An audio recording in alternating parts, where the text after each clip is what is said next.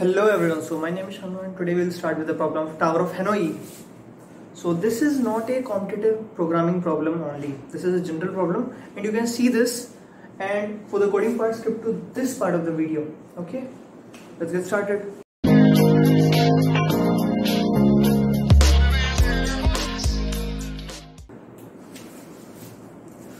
Firstly we will start with the problem statement. So the problem says we have three towers or pegs.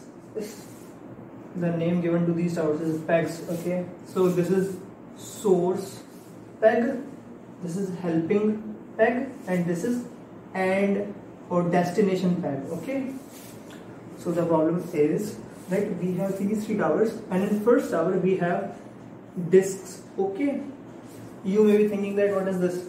This is a disk, but I'm making it this way because it will make me easy to rub and move to another one. Okay, discs are here, and what we are to do is we are to move these discs from this tower to this tower with the conditions: bigger one cannot be placed over smaller one, and one disk at a time can be moved. Okay, so we are given these two conditions, that we cannot place big disk over a small disk and we can move only one disk at a time. Okay, so these are three disks, biggest one, smaller and smallest. Okay, and I am to move these three disks from here to here with one disk at a time. Okay, now this is an actual problem. If I move this one, then I cannot place this, so not allowed. If I move all three, then one disk at a time, not allowed. So let's see. Now we have to see how this type of problem can be solved. Okay, suppose we are given with these two disks and I am to move these two disks from here to here. Okay, firstly I love this. Suppose I am to move these two disks from here to here. Okay, now what I can do is I can move this disk from here to here, and then move this bigger one from here to here, and then this smaller one from here to here. I successfully moved one disk at a time. Smaller is never below any bigger one, and from source to end tower I moved all disks. Okay, so what I actually did, this biggest one will be firstly entered to this, and then all above will be entered to this. Okay, if I have to move this number of disks from here to end, then firstly I'll move all above disks from here to helping one, then this bottommost from here to ending one, and then these all remaining from here to ending one. Okay, so that's what I did here. Suppose I have three disks now. So I have these three disks and I have to move all these three from here to here. Okay, now I know that if I have to move all these three from here to here, so this one will move to here first, but to move this one from here to here I have to remove all this from here to here. So now there is a sub problem, that how I can move this set of two disks from here to here. So now you will focus on this two only. Okay, now these two are, suppose I am to move these two from here to here, so I am to move this one from here to here, so the smallest one to this position. Okay, and now I am to move this disk from here to this, and then this from here to here. Successfully I moved these two disks that were available here from here to here, and now I'll move this one from here to here, and now again I am to move these two from here to here. Okay, so to move these two from here to here, I am to move these two from here to here. So I'll move this smaller one from here to here, then I'll move this bigger one from here to here, then I'll move this smallest one from here to here. Problem solved. 3 discs moved from here to here without putting any bigger one on the smaller one and moving one disc at a time. Okay, I moved n-1 discs from here to helping one, then last disc from here to destination, and the disc from helping peg are moved to end again. Now let's move to a standard result. Okay, suppose I have, okay, so suppose I am to move n discs from here to here, and now I left one disc here that was bottommost and moved all rest of all n-1 discs from here to helping one, and then this last disc from here to destination peg, and then again these n-1 discs from helping peg to this end peg, so again it will be n. Okay, this is my entire approach. Now we are going to declare the function for Tower of Hanoi that prints the statements that are actually instructions.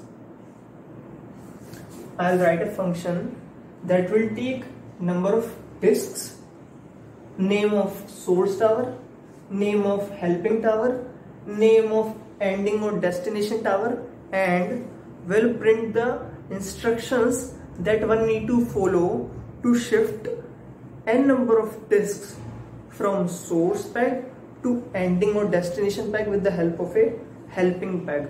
Okay, so there is a function named Tower of Hanoi that returns nothing, takes number of disks, name of source peg, name of helping peg, and name of ending or destination peg. Okay, now here's the function. Okay, simple. The thing is that if n is greater than 0, then only I am to move the disk, otherwise I am not to move the disk. See, if I have n disks, okay, and if I move this one, then this one, then this one, this, now n is 0 will be called to move. Is there any sense to move 0 disk from someone to someone? No. So if n is greater than, then only what you are to do is you are to solve Tower of Hanoi problem, then move statement, then Tower of Hanoi. Okay, I'll make you guys to write these statements. Okay, see how. If these are 3 pegs, okay, and if I have n disks here initially, okay, so I am given this. Now what I am to do, I am to move n-1 disks out of here to helping one. So move n-1 disks from source with the help of ending one to helping one. I am to move n-1 disk from here to this. Now h is new end, so move n-1 disks from here to here with the help of this. Then when I move n-1 disks from this to this, I left with one disk here. After moving n minus 1 disks from here to here, I left with one disk here. Okay. Now, what I did, I moved n minus 1 disks from source to helping one, n minus 1 disk from source to helping one with the help of this third one. Simple. Now I am to move this.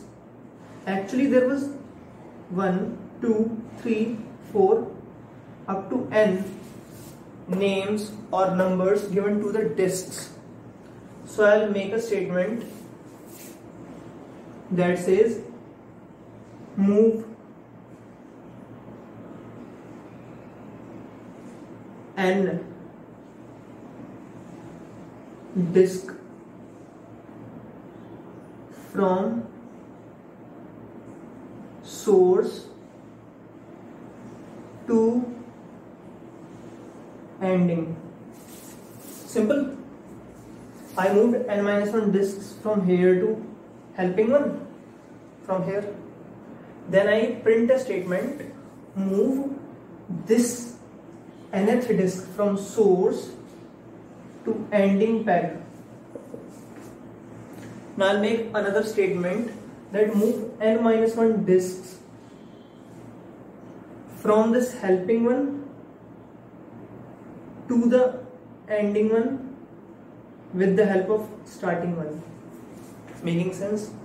What I make, I write tower of Hanoi to be solved is from n minus 1 disks of h helping tower to this ending tower. Here's the statement. And then return. So if there is any disk, this means greater than 0. So it will do this, otherwise it will return directly. Okay? Simple function. 1, 2, 3, 4, 5. Okay, I'll make this. So here is my 5-line Tower of Hanoi problem C++ code. You can note it down. So every function has 3 statements. 2 statements call another Tower of Hanoi and 1 statement is to print. Okay. So for a Tower of Hanoi of n disks, complexity is twice of Tower of Hanoi of size n minus 1, because we call 2 Tower of Hanois with n minus 1 disks, plus 1 for a print statement, cout statement. Okay. For this I can again write it like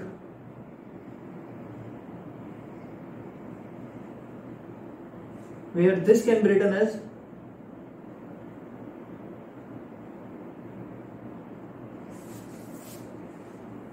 clear. Now further splitting it, I got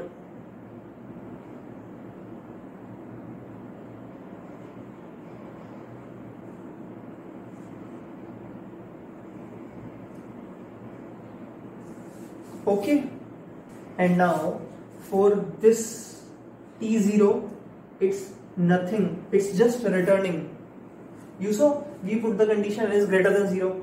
So if n is 0, then it will simply return the statement. So it has no complexity. So for T1 we can write 1 simply. Okay. So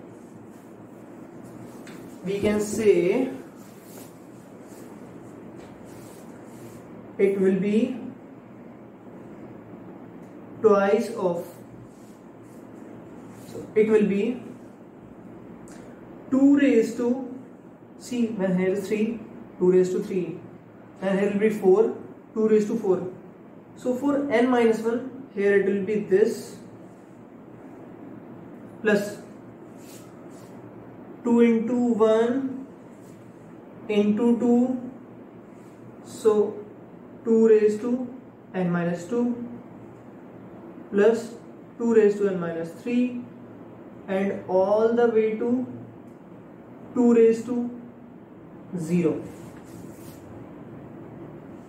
Here it was actually 2 raised to n minus 1 and t n minus n minus 1.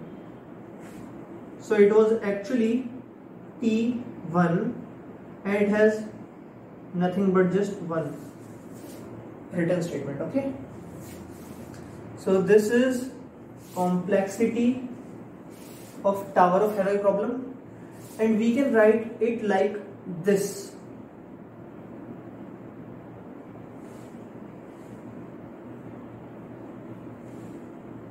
Now, because we have n here and it's just constant term, so we'll write it like this. And this is actual complexity of this. Hit the like button if you like this video, and let me know in the comment section below which was the important part you find really interesting, and also let me know any doubts if you have in the comment section below.